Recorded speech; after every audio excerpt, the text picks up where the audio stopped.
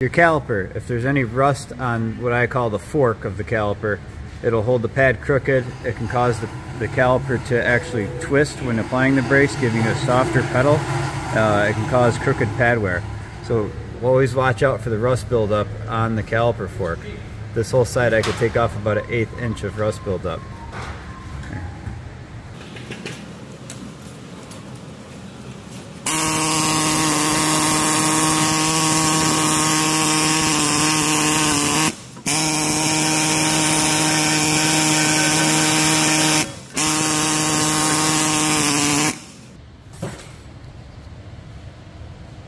Looks a little better, and that's very important.